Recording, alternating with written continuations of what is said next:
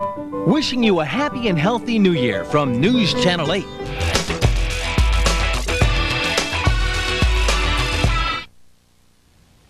Good evening and welcome again to Politically Incorrect. Let me introduce our panel for this evening's show. This is Mr. Larry Gelbart, probably the most brilliant writer of thoughtful comedy in, I don't know, several generations. This week, also a good friend. And this is Roy Romer, who was the governor of Colorado, now the superintendent of our schools here in Los Angeles, and I've been a long-time admirer of his. And this is Stephen Collins, an all-around smart guy, political activist, actor, novelist. It's a very thoughtful panel, and there's a lot of issues I want to get to. Before I do, I have to address Monday's show, and I should clarify a few things that were said. You know, this show has always been off the cuff. That's the beauty of it. It also causes problems because you say things which you need to explain more. But, you know, these are sensitive times, and I should have been more clear when in a discussion of how we have in the past conducted our war on terrorism, I said, we have been the cowards lobbing cruise missiles from 2,000 miles away. And the problem there is the word we, I think. It's indistinct, and I should have been more clear, and so let me be very clear now. In no way was I ever intending, because I never think this way, to say that the men and women who defend our nation in uniform are anything but courageous and valiant, and I apologize to anyone who took it the wrong way sincerely, and I'll get to that. But my criticism was for the politicians, mostly, who, fearing public opinion, have not allowed the military to do the job which they are absolutely ready, willing, and able to do. And now that they can, I have no doubt they will do what they have always done and get the job done.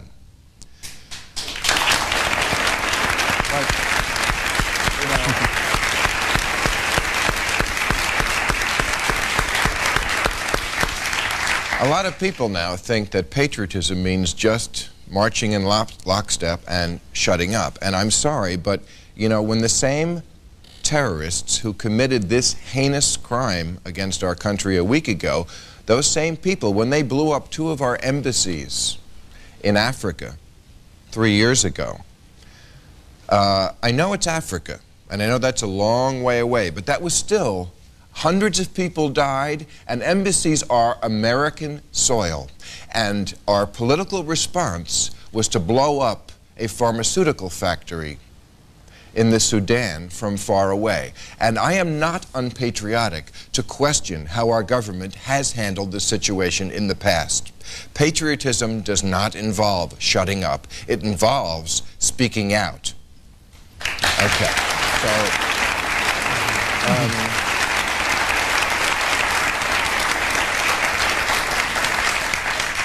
so I would invite your comments on all this and about the necessity, or if you don't think so, for dissent at this time. This country was founded on dissent. This country took issue with the way we were being governed. And if we stop now, it's a giant leap, not only backwards, but into some kind of dark America that we never knew about. Yeah, the countries that don't allow dissent are the countries that harbor terrorism. So yes. I think that, you know, the spirit of the dissent right now, and you're being very careful tonight, and you're being very sensitive to the way people take your words, and I think that's great. I mean, but we're going to keep debating. This is a country that second guesses everything. Monday morning quarterbacks everything.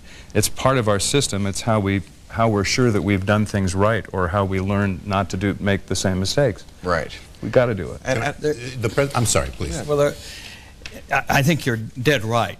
Dissent is necessary, but one of the problems is we don't know what we're dissenting against right now. I think the nation's really reaching for what is the appropriate response. And I think your point that military action, I'm a former member of the Air Force. I was a lawyer in it, so I don't want to take credit for flying. But in terms of military response, you got to recognize that there is a cost of human life. And I think the point that was being discussed prior is that the political community, I think, has had a problem of how much human life can be expended in order to protect our nation. We got a new world here, a new piece of history, and I think that we have yet to figure out how we can protect democratic values and how far we may have to go, both with military action, but also I don't think you're fundamentally going to solve this problem unless you reduce the level of hate. And I think we need to look both at what we do in a short run on punishment and holding accountable, but the long run. Remember that picture of those students in Pakistan, you know, who were saying, I'm learning how to hate America? We got to get at that problem also. Or what about the picture? I mean, yes.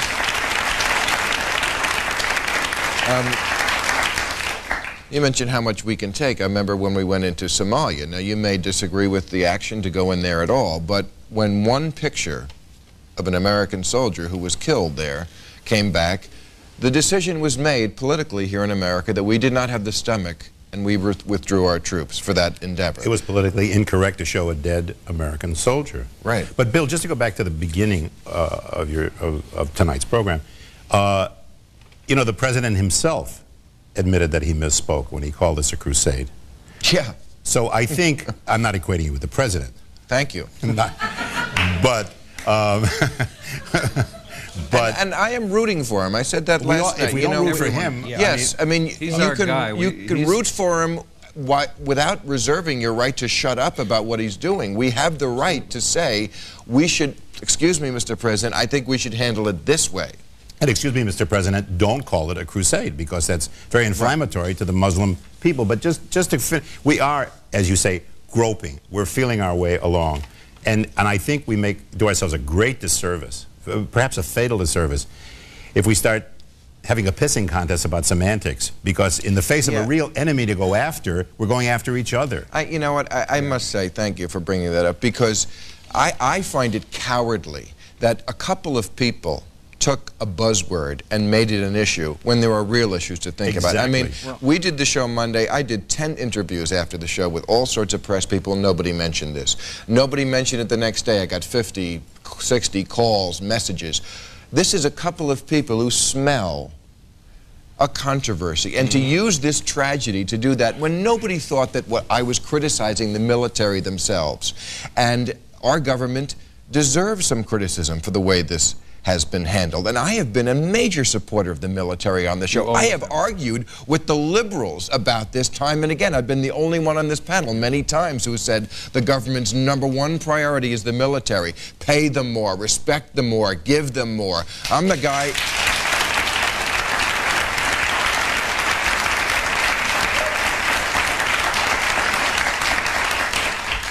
Anyway. This is exactly what we need, though. We need these continuous town meetings on this level, without pundits, me accepted, of course, for people to express themselves, however haltingly or whatever. I mean, we need to vent, and we need to, and God bless this show for being here for that. And we need, let me say, but, you know, look, we really need to be very thoughtful. As a head of a school district, I've been trying to say this is a teachable moment. We can learn a lot, and it's a terrible tragedy.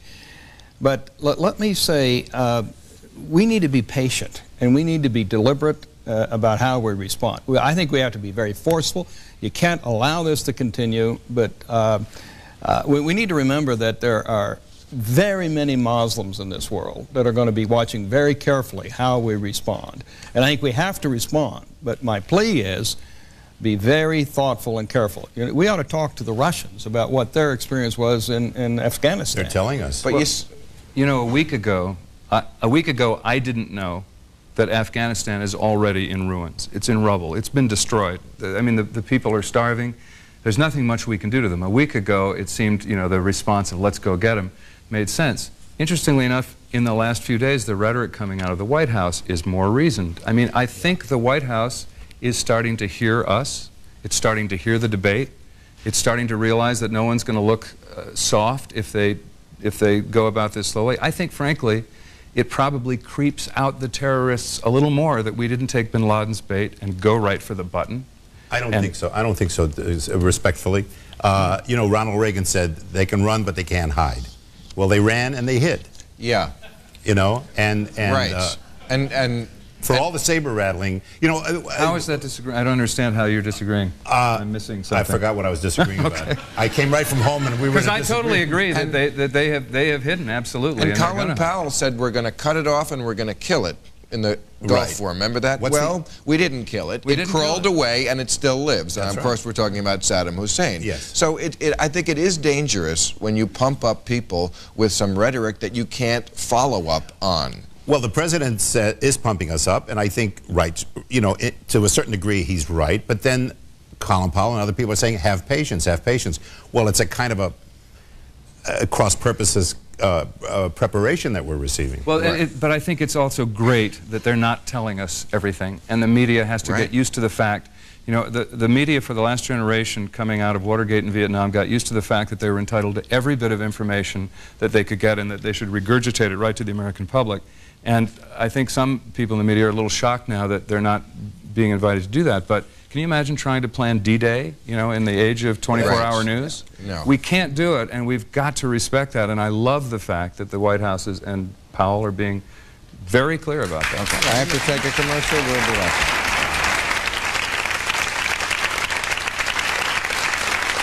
Those of you who are just joining us, I wanted to mention that chair is empty all week.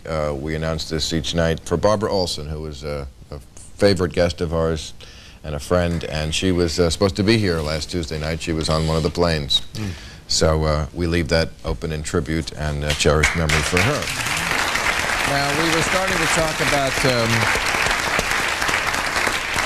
the president. At the end of last night's show, I compared him to Shakespeare's Henry V. If you don't know the play, as I just remember the bare bones of it, but Henry V becomes a great king from being a sort of a dissolute young man. He drank a lot with Falstaff. That's why they call him the Fifth. That's why they call him the Fifth. But you know... And it took a war to transform him from the guy who drank with Falstaff to this great king. And the great line from the play is, he says, "Presume not that I am the thing that I was." So, do you think our president is becoming Henry V?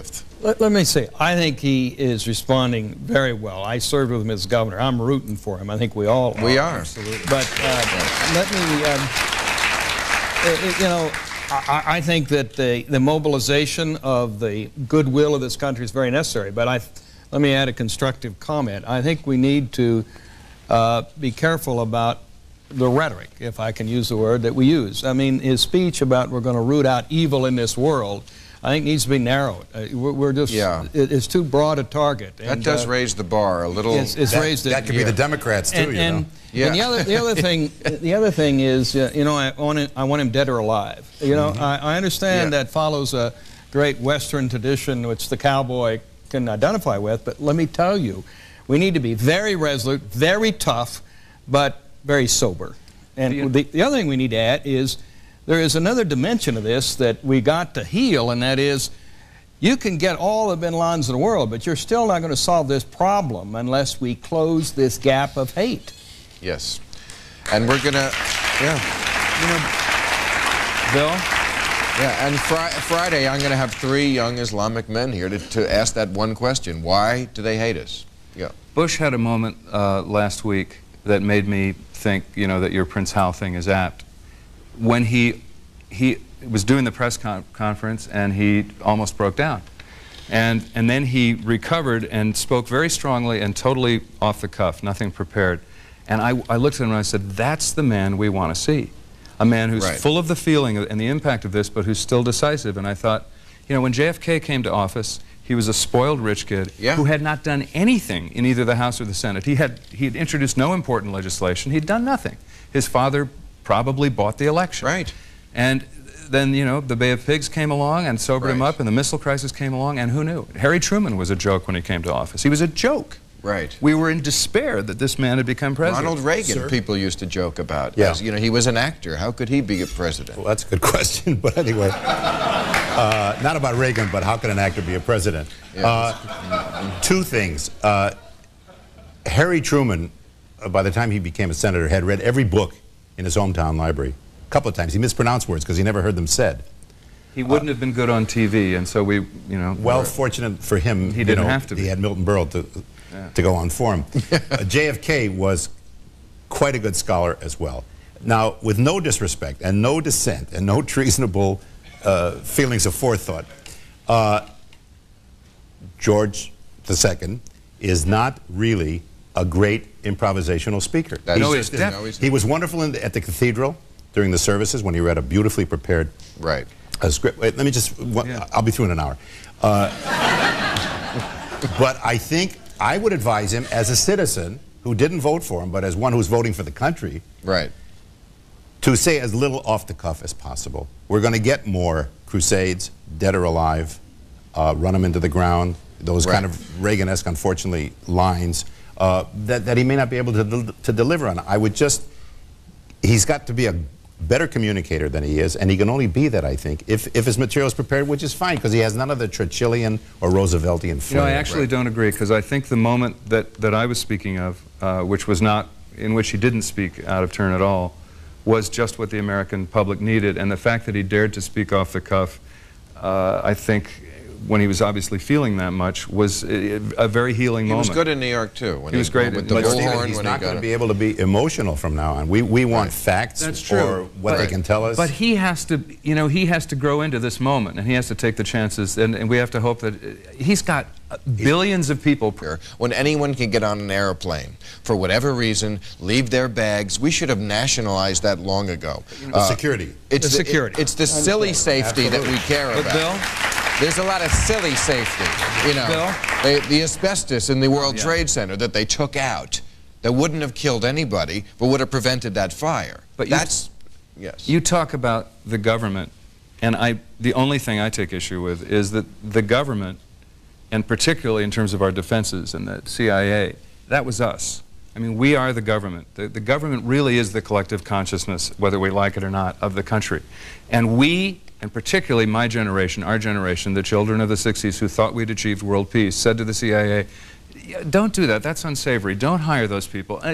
We ridiculed them, we handcuffed them, we made it hard for them to do their job. But if they were leaders, they would have said, shut up, children, we have a job to do.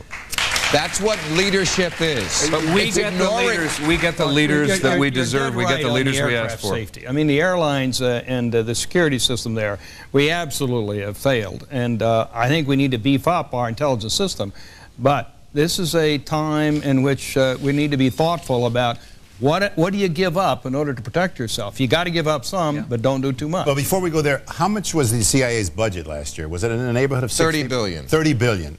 I think that's around the budget. It's somewhere there. I thought it was more, but it's been advertised as that much. I mean, I think we have a right to expect for that kind of money some measure of But we've told them, central intelligence. But we've told them not to do it in a way. We've told them, please don't do it in a way that won't play well on TV if we get caught. And you can't hamstring them that way. I know, but they're the plumber. They got to fix the sink. Okay? We hire the plumber. I know, but we aren't the plumber. All right, we'll have this debate on another night. We got to take a break. All right, I'll just leave you with Edward R. Murrow. We must not confuse dissent